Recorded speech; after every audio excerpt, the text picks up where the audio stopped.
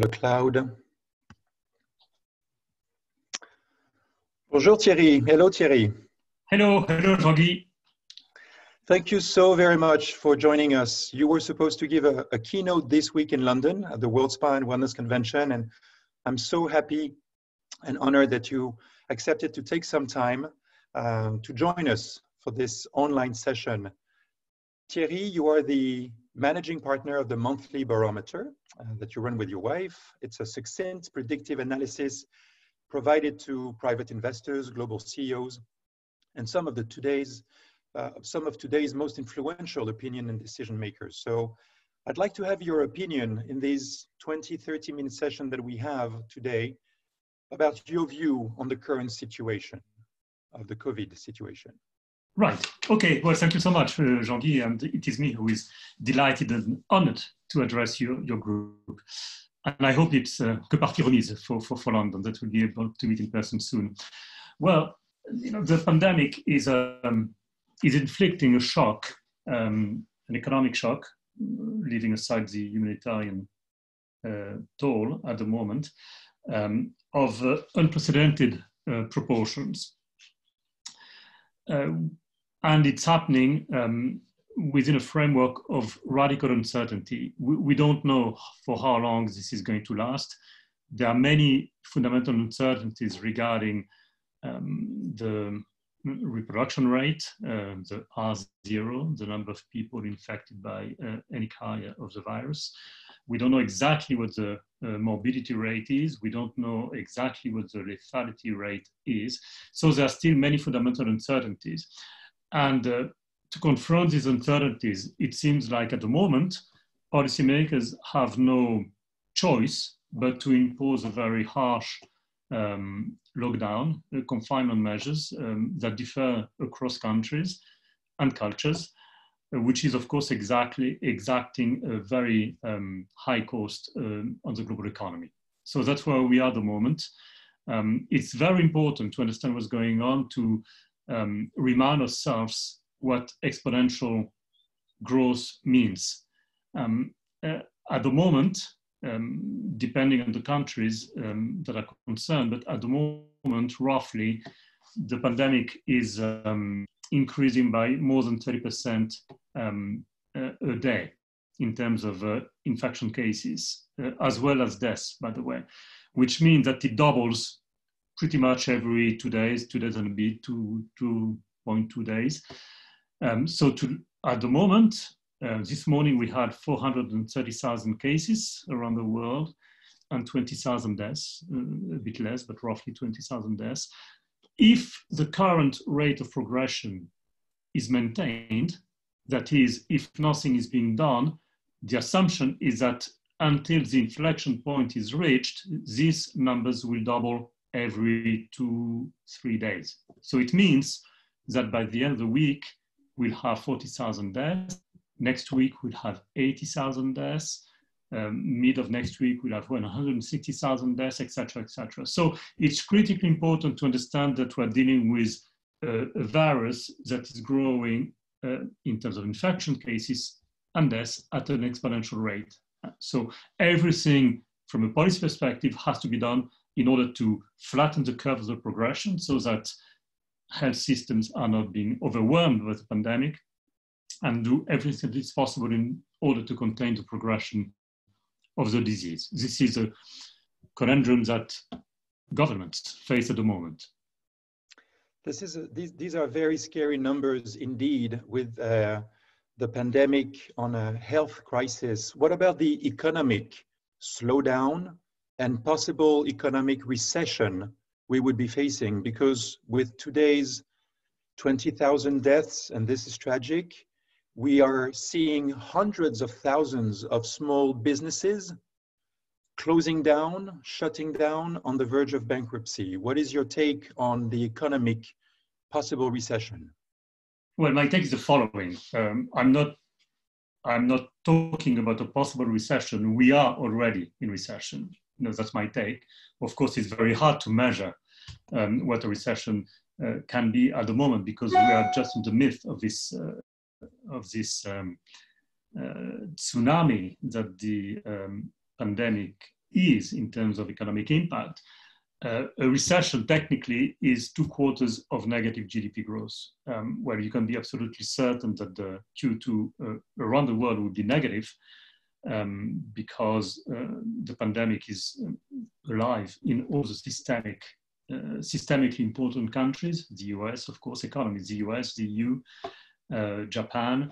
China seems to have been able to contain the epidemic, but it's restarting very slowly. So from an economic perspective, it's critical to understand that we are facing both a demand shock, people cannot consume at the moment, and a supply shock that is affecting the way in which the economy operates because of the disruptions in terms of global supply chains. So the shock is absolutely major. It has no precedent in terms of our recorded economic history. It never happened ever since economic records exist since the beginning of the 18th century. That suddenly the whole global economy comes to a standstill. Of course, not the entire global economy, but many sectors are being impacted incredibly hard. You and I, of course, are familiar with travel and tourism, hospitality, retail. I mean, the hit inflicted on these industries is absolutely major, and again, with no precedent in recent economic history. So we are de facto in recession at the moment, and the question is, will government, through very aggressive monetary and fiscal policies, governments and central banks, will they succeed in preventing an economic depression? That's a big question mark at the moment. Thierry, what is for you the prospect of reopening in May or this summer?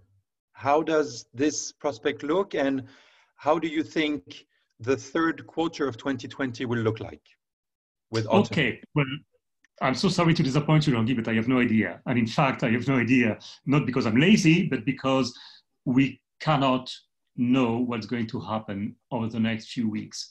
I happen to be talking on a regular basis to see very senior policymakers, including some heads of state. Nobody knows. Nobody knows. At the moment, the assumption that is being made is that with a bit of luck, through these very harsh containment measures, we hope over the next 4, 5, 6 weeks to contain the progression of the epidemic and possibly to reverse the progression of the epidemic, as China did successfully in January and February, through extremely harsh measures that are unlikely to be replicated with the same success in non-autocratic societies. So at the moment, in Europe and in the US, the hope is that by the mid-May, maybe early May, mid-May, the confinement measures would have proven to be effective, and then we can slowly restart to function, not normally, because there won't be any normal. Everything will be different when this is behind us, but the economy starts operating again. But it is a hope. It's not a strategy. It's based upon the belief that the epidemic will be contained. When you talk to experts, epidemiologists, virologists, specialists in public health, many people, many experts would venture that it may be that like with the Spanish flu in 1918, there'll be different waves. There seems to be a seasonality effect attached to the coronavirus. It seems to be spreading less rapidly and with less severity in hot countries and in the humid climates. So it might well be that with the arrival of spring, there is an inflection reached in terms of progression, and then it will move to the southern hemisphere and will restart again in September or October or November, as the flu does.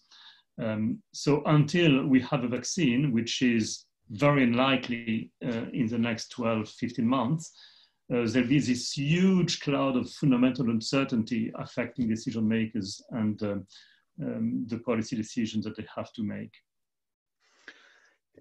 Now that the world has hit pause and maybe stop, I mean, the earth is still turning, and there is, China is slowly recovering, Japan is recovering, the US is not completely in lockdown, but it is definitely a pause button that has been hit, and hit very hard. When it will be time to press start again, do you feel, with what you've seen in people's consumption patterns, like after 9/11 or the 28-29 crisis, will people are likely to press play and spend in an hedonistic way, go for again, back for spas, for fast consuming, fast moving consumer goods, or is it going to be a reset that is going to be pushed, especially with the agenda of the climate situation and people already thinking and shifting? So play or reset?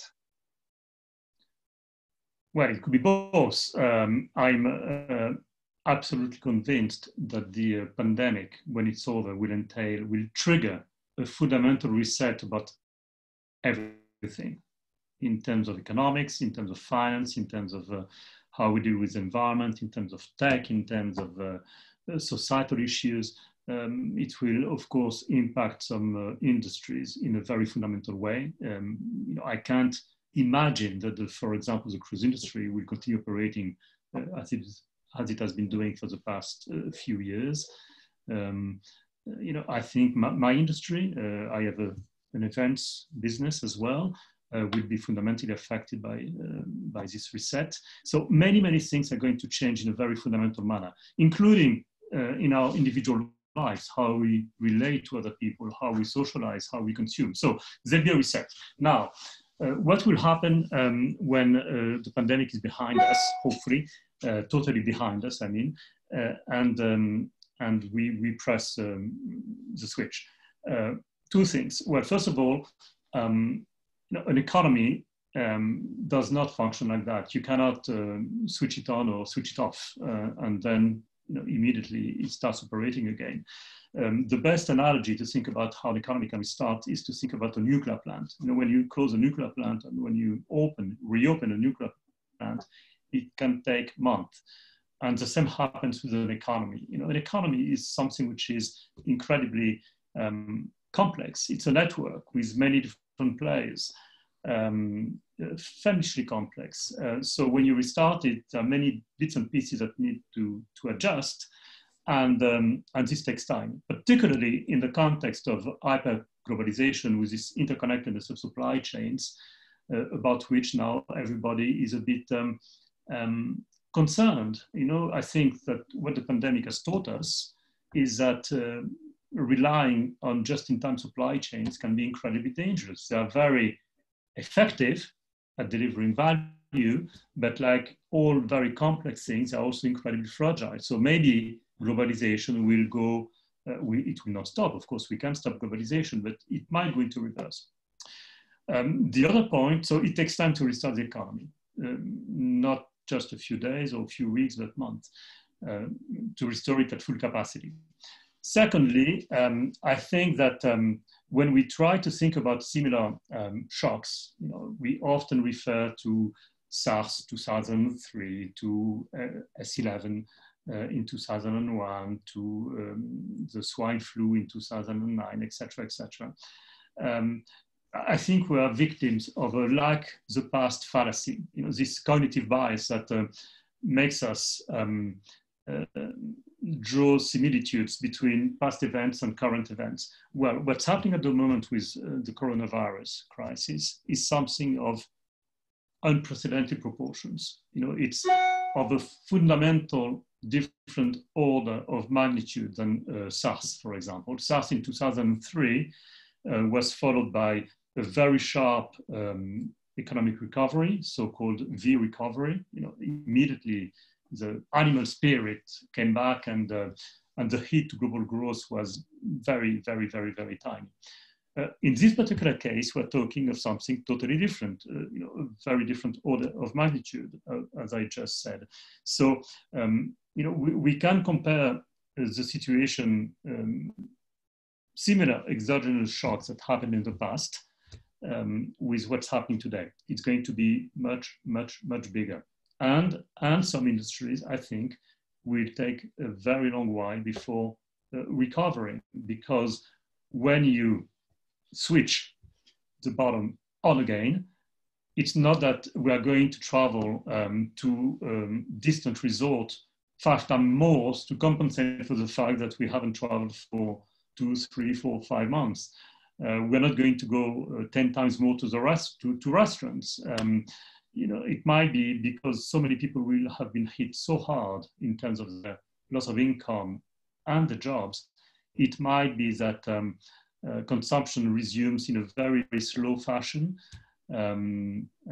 with consumers favoring savings because they need to, because they have to, because that's the only way to make a living.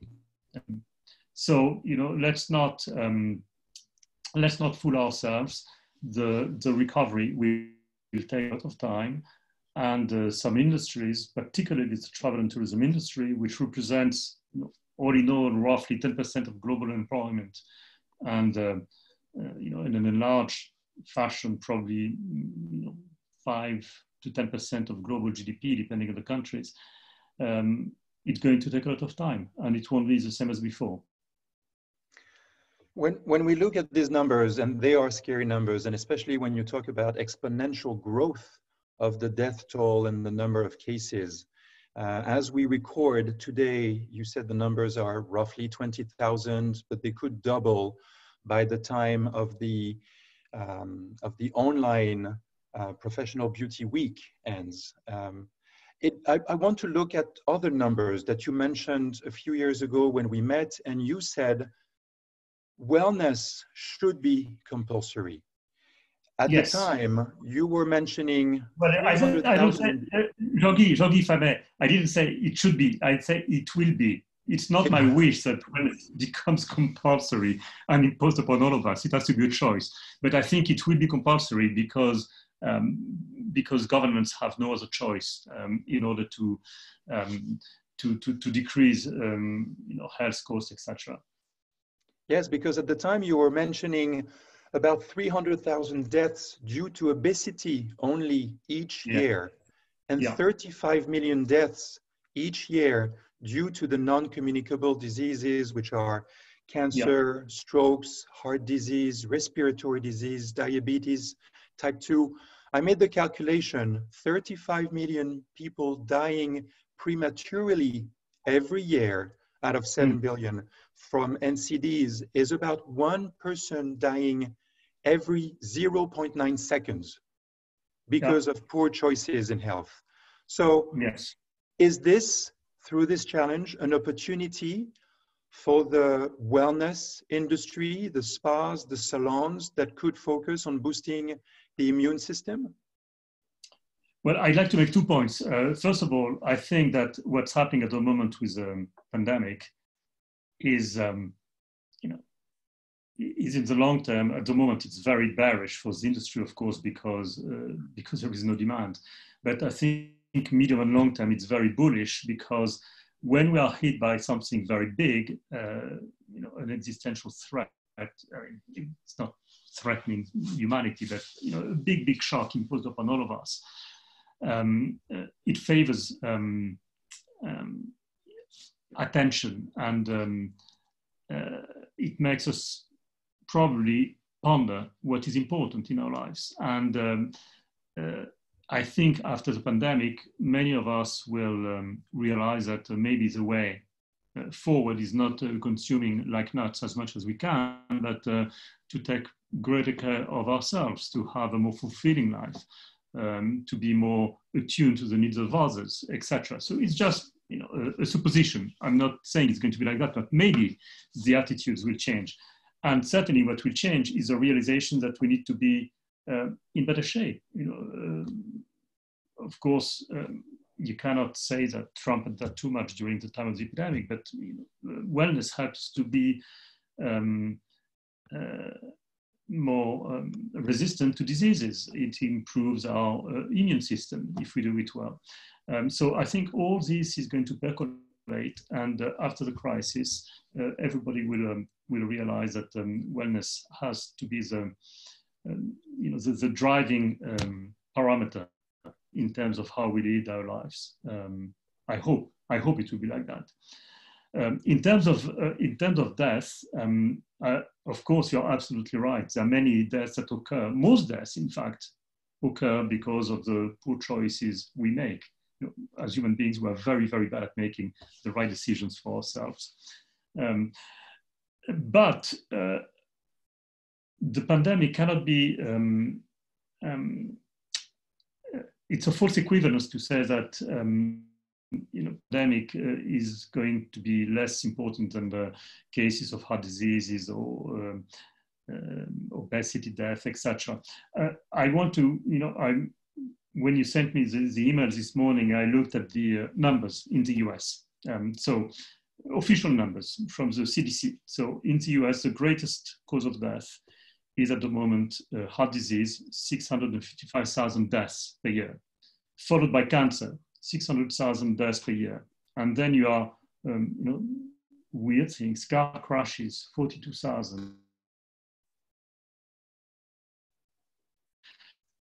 We don't know yet how will die. And these are not, if I may say so, in a very normal deaths are part of the social and economic fabric of the West. We know that they're going to happen. They're not an exogenous shock inflicted upon the country.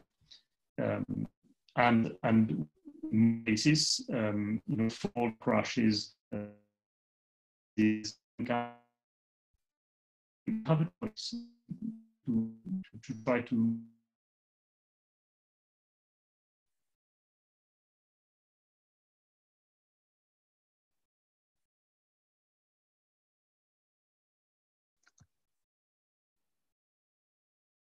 Unfortunately, we seem to have lost Thierry due to maybe a saturation of the bandwidth. Maybe there are too many people watching Netflix at that time, or too many kids homeschooled and taking their classes online.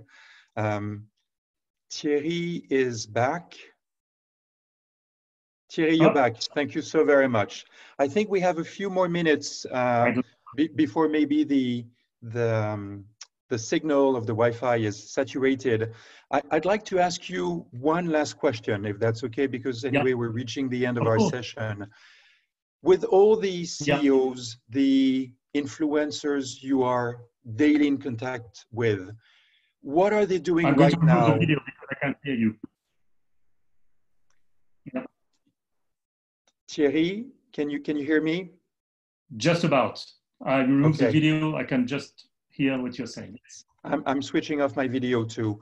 With all the CEOs that you are in contact with and major influencers, what are they doing now to cope with the situation? And this will be my last question. And how could this inspire the spa owners and the spa managers who are listening to us today?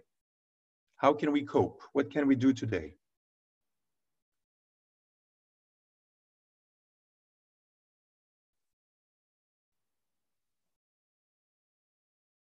Yeah. Okay. Jean-Guy, can you hear me? Absolutely. Good. Well, I'm just going to repeat what I've been hearing from a few global CEOs. I think all of them are spending 20 hours a day on the phone with and on Zoom and trying to sort out the impact that this is going to have on the business and communicating with the teams. The lessons I can apply from my conversations with them, and in terms of differentiating those who are successful, who seem to be successful from the others, is four things, or three things mainly. First of all, communicating clearly with your colleagues is absolutely key. The current situation is tremendously uncertain. And the only way to assuage the anxiety provoked by uncertainty is for each executive, CEO, person in charge of other colleagues or teams to communicating very clearly about what's happening in the company and what is going to happen to particular employees in terms of possible layoffs or losses of income, etc. That's absolutely key. Second thing is to show empathy. It strikes me that some companies are walking the talk at the moment. Some companies, where you take LVMH producing for free hand sanitizers, while other companies like EasyJet are deciding to go ahead with dividend payments to the shareholders while laying off employees, which I find unconscionable. So showing empathy is absolutely key, particularly in terms of the image you may project in terms of your brand to the markets after the crisis is over. And the third element, which I think is essential, is to have a plan based on different scenarios. As I said, I use the term so many times, there were in a situation of radical uncertainty. So in such situations, the only thing that you can do is to have scenarios about possible outcomes. So having a plan for each and every one of them is key to have some idea of what the post-pandemic situation is going to be for your business. Thank you, Thierry. One of the examples that I've seen recently, and that was last week, about communicating clearly, it's something that spa owners and managers can watch online. It is available on Facebook and I believe on YouTube also. It's Mr. Arne's Sorensen address to yes. his colleagues all over the world for Marriott. He mentioned that after 9/11 and after the 2008-9 crisis, the occupancy worldwide for hotels of Marriott Group dropped about 20-25%. Since the coronavirus in January, December, January in China, it dropped 80 to 100%. Some hotels are closing. Lots of hotels have already closed, and some hotels do not know if they will reopen again. This is something he said very, very clearly. He did mention empathy and sticking together, and it's really, really important. And I really like your idea of not just having one scenario, but several. And it reminds me of a saying that goes, you should have as many plans as there are letters in the alphabet. If plan A doesn't work, you have plan B, you have plan C, you have plan D, and so on. Yes, absolutely. And so on. Absolutely. Thank you so very much for your time. Is there a final word, final conclusion, at least of hope that you could share with the people listening today, and then we will close? Yeah, well, I'm full of hope because extreme events force us to be very imaginative, adaptive, resilient, and we always underestimate the power of resiliency of the human kind at our peril. There have been many more dramatic situations in the past, in terms of wars, in terms of plagues, in terms of, and we'll rebound. And hopefully tomorrow's world will be a better world, more tuned to our needs. Indeed.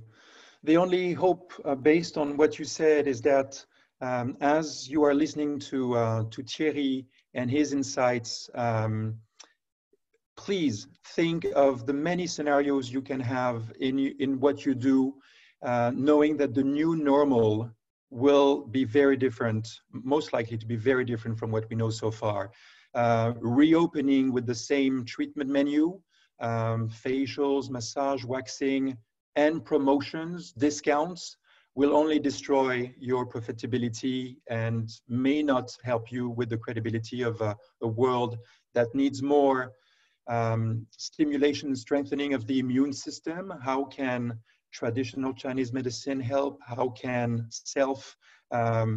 stimulation with physical activity can help. Detox flush probably will be very much in demand also.